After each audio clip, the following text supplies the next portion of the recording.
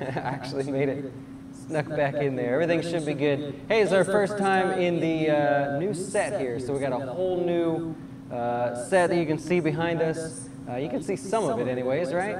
Yeah.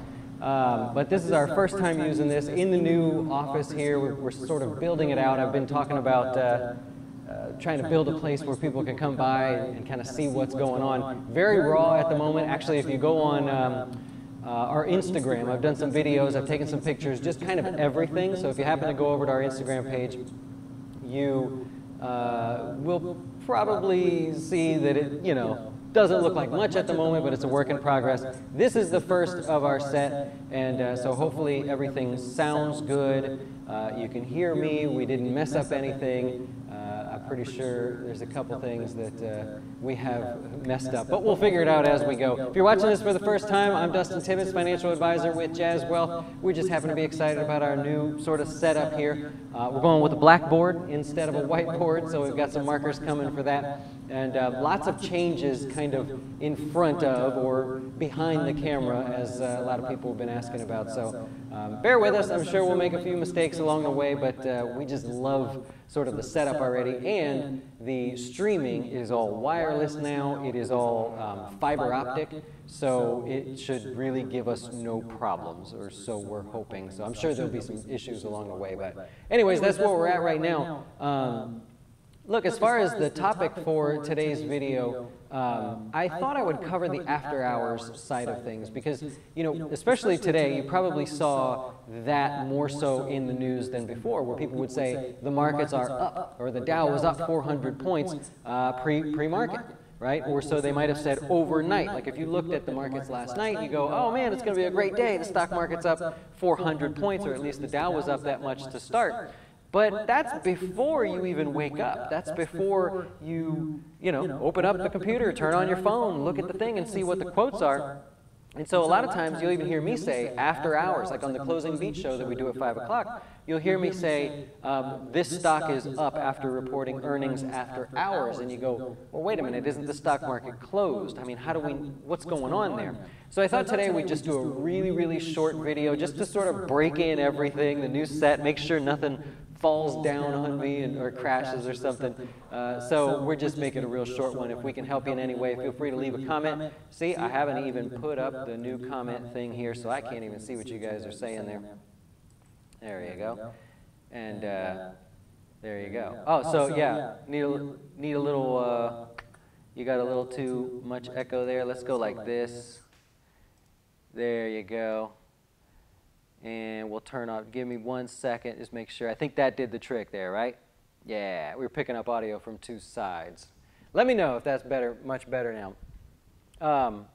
So basically, to cover the idea of the after hours pre-market sort of thing, there's a couple different ways you can look at this. How's that now? Let me know. Is that good in there? I think it looks good. Everything is muted. Works better? All right. I love it. Okay. Here's what you got. You've got a couple different areas that you can look. So you have the futures market and the stock market, right? So you can look in two different areas for this. Primarily when people are talking about the after hours or overnight session in particular, they're talking about the futures market. So when you look on TV in the mornings and the market's not even open yet and they're already broadcasting whether the market's going to be up or down, that's what they're talking about. They're talking about the futures market trading overnight. And here's how this works. If you're a futures trader or you're interested in it, they really don't close. The futures market's pretty much good to go nonstop. It actually opens at 6 p.m. on Sunday. So last night, 6 p.m., happened to have my phone up there. I was excited. I heard about the truce thing with Trump. And so you've got, what have we got? You pull up the futures market, and at 6 p.m., those open. You could see the stock market starting higher, at least the futures market. And that gives you a great indication as to what might happen in the morning. Now, as the night progresses, midnight, 1, 2 o'clock in the morning, you can still see that the futures markets are higher. So although the stock market is not open, technically the indices are open. And so by the time we hit 9:30 and the stock market opens, now we have all the individual stocks that get to participate. Now, the futures market closes at 5 o'clock Eastern time each day, and it only closes for 1 hour, and that's just so it can reset. We can count one day from the next. So in your statement, you're able to see where did one day close and where did one day begin. And so that's the futures market. So anytime somebody says the stock market's up overnight, the stock market is up, it's 5 o'clock in the morning, everything's going great and the stock market's higher. Well, a lot of times that has to do with the futures market. So that's the first step. Now, when we report earnings on the 5 o'clock show, our closing beat, now when we say a stock reported earnings and it's higher after hours, basically that just means it is trading in the after hours market or extended market, depends on which exchange you look at, they call it different things. And so all that means is that the actual ability to trade stocks, most big name stocks, can go on until I believe about 8:15 at night. So even though the stock market itself officially closes at 4 p.m. Eastern every day, you can trade stocks like Apple, for example. You'd be able to consistently trade that if you wanted to buy and sell. There's some limitations on the order types that you can place, but you could actually trade that up until 8:15 p.m. Eastern time. And so that window from 4 o'clock, I believe it's 4:15 actually, from 4:15 to 8:15 is your after hours window. Therefore, if you happen to find a stock like, let's say, Apple, that had a drastic move after hours and you wanted to sell your position or buy into that, whatever it is, you don't really have to wait until the next morning. So here's the thing. From about 4 to about 6 on most of the big name stocks, there's some activity, right? Apple, Netflix, Amazon, you get it, the big guys. There's a little activity. Once you get past 6 o'clock, there's almost nothing going on. So it's not like it's worthwhile to really go for it and try to make some money after hours. There's not a lot going on. And a lot of it has to do on the big names there. Now, in the morning, you've got the pre-market. And so the pre-market, actually, I think it starts at like 5 o'clock in the morning. It might be 4 o'clock. I think it's 4:15 if I had to pick a specific number. I think it's 4:15, the electronic pre-market starts. And so if you're an early bird, technically you can start trading. However, not really anything happens until about 8 o'clock, 7:45, 8 o'clock. So although the ability is there, it doesn't mean you all of a sudden extend your trading window and start trading that early. Now what happens in the morning is you have a lot of reports come out at 8:30. So whether it's the jobs numbers, things like that, they come out at 8:30. Also, the companies that report their earnings in the morning, they could also come out and maybe you get a head start on a trade that you were thinking about or to sell if you see a drastic move. So remember, so not all companies report after hours. We might talk about them on the closing beat as after hours, but a lot of companies report in the morning as well. And so it gives you a chance to get a head start. The key to after hours and pre-market is that it's not some exciting, all of a sudden you're going to go trade and you're just going to make your money there and then you're going to sleep the rest of the day or go to work and things like that. It's really pretty light. You really want to check the volume on the stocks that you're thinking about trading. If it's not the big name stocks, then you probably should avoid it, right? Or if they didn't have earnings, right? If the company has earnings, like some stock reported, Akamai has earnings after hours, then for that brief moment in time, that will get some attention for something that you can trade. So I just thought I'd cover that because there's a little bit of a disconnect there, and I always get that where people say, Dustin, you say the markets are lower after hours. How are you seeing that, and what's the secret sauce? No secret sauce. It's just the futures market. We're looking at the overall stock market to see what's going on at that moment. And then individual stocks, if you happen to see something shooting higher or lower, and maybe you're looking at it on your phone, that's all that's telling you is that it's giving you the data after hours or pre-market. So that's really all I had for you. I wanted to do this one kind of make it a short video because I knew things would go wrong. Things always go wrong when you change, but I appreciate all the nice comments there about the new set. Still a work in progress. The lighting is still has some work to be done. Actually, this light's not even on here. And we're going to eventually hang all the lights from the ceiling so that we don't have to mess with the lighting. It's just done every single time. Jerron asks, who trades after hours? A lot of active traders and a lot of none of the big companies usually focus after hours because there's usually very low trading activity, meaning low volume. So you won't find like a mutual fund changing positions or something like that. It's not going to happen there. A lot of times it's the active traders or people that are responding to earnings of individual stocks.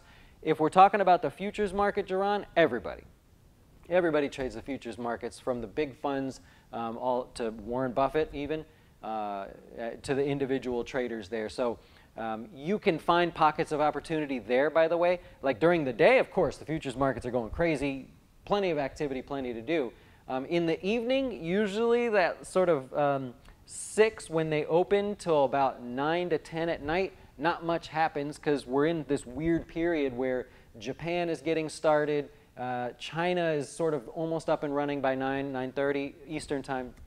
And so it's pretty boring about that time. Now, as you get into overnight, it can be active just because of the world markets and things going on there. But hope that answers your question without confusing you.